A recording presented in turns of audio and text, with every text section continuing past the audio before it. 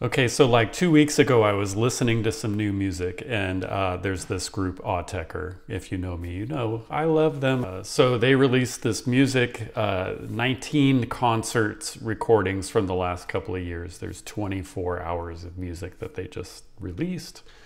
And I was listening to it, and really, they're just such great examples of their connection to old school hip hop music and constructions and structures and elements. And one element that surfaced in a few that I listened to was scratching. And it really made me think, okay, how is Autechre scratching here? So I was thinking about scratching and how I might implement scratching. And I had this idea. This is just one way of implementing scratching in software. There's a bunch of other examples of other devices out there that do it. Most use scratch samples that you kind of trigger in or layer into the sounds you're playing. But to me, that feels like cheating. Like I think scratching should, as it does with a record, it should only involve the material that you're playing back. So that's where ScratchBacker came from. So I kind of mad dogged this thing out over the last few days. It's been a nice exercise for me during this time. So let's check it out. So what I'm going to do is add it to my live set here. It's called ScratchBacker. And I have another one there already kind of pre-set up with a few things, but we're just going to go from scratch here and then come back to that one. Okay, so I'm going to add the latest version of ScratchBacker to my set. It initializes with a lot of repetition here, and it says drop a clip or a sample here. So I'll search for vocal, and there's one that I was using, this one. And so here's how it works. So I'm gonna hit a middle C, our root note is C3. Okay, that's that whole sample, and maybe we can trim the end a little bit. And so if I just hold it, it'll loop, and we can do different pitches. Oh, but it doesn't do anything here. But what's that funny wrinkles happening? Well, this is the essence of this device. And so if let me just demonstrate for you. I'm going to select this C1 next to C1. And if I play a C1, we see that something happens here. So I'm going to hold a note, middle C, and tap C1.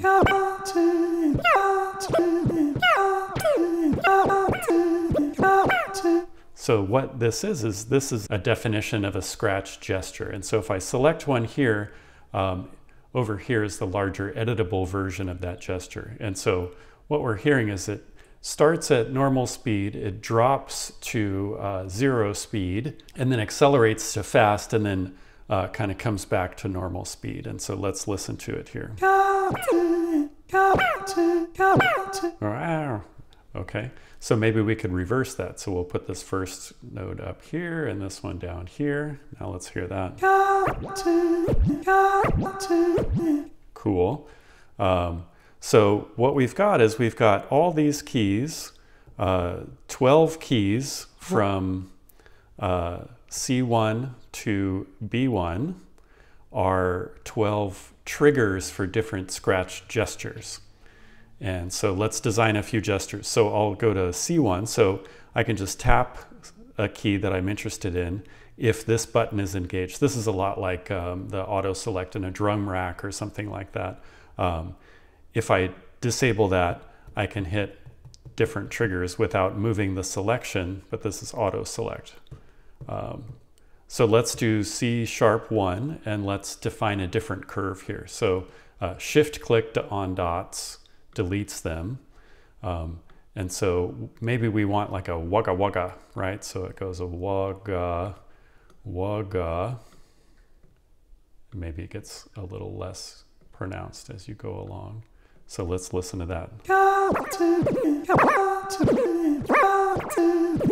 Cool. Maybe we want that one to take a little longer, so we'll increase the duration. Or we want it really short. Maybe half is what it was before.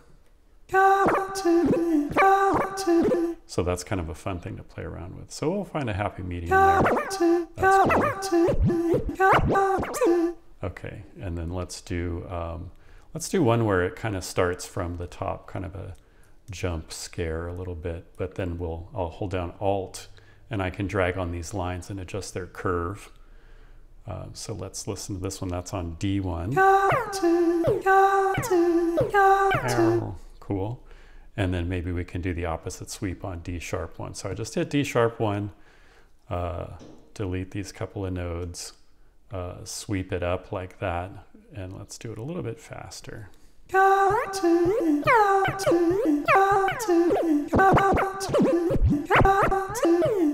Okay, that's fun. Let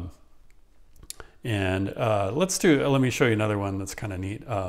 Maybe like a stop effect. And so we want it to go from normal speed down to no speed. And I'll show you why I'm doing it halfway here. I'm going to set the duration to like 5 seconds.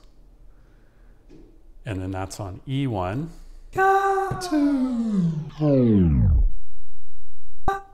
And so you hear it kind of get to the bottom.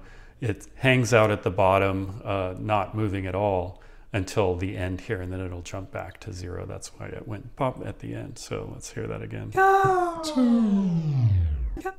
And so I could just do a stop effect by letting go of this one while it's stopped, and then it would be perfect. And maybe we can do, it's sometimes fun to do kind of subtle pitch changes like this. And that's on F1.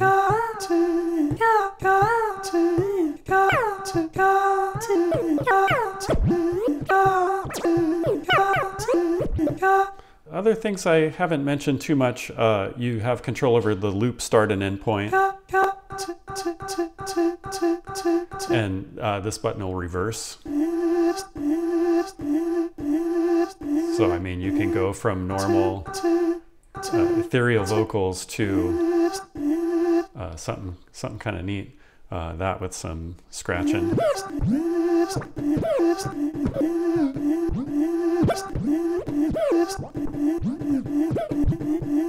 Let's see, root note, just lets you identify, well, if this is something of a certain pitch that I brought in, then that'll help me map the keys on the keyboard. And then these two are the global duration scale, global amount scale adjustment knobs. And so, you know, if we've got, let's say we're just going to play this one.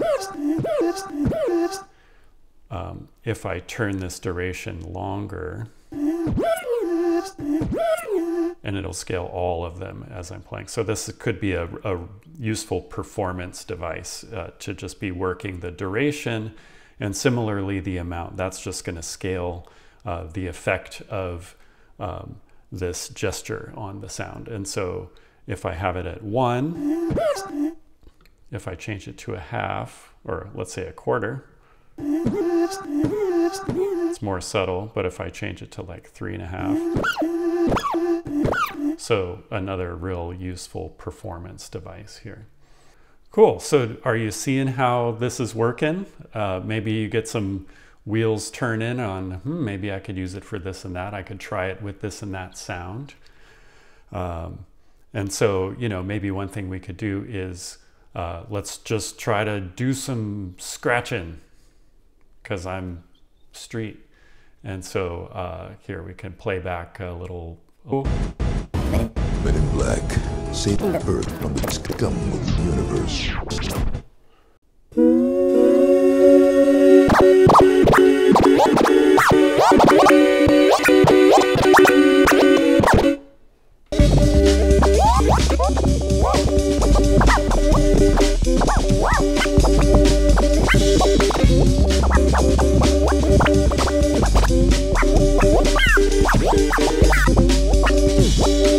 Okay, so that's the ScratchBacker.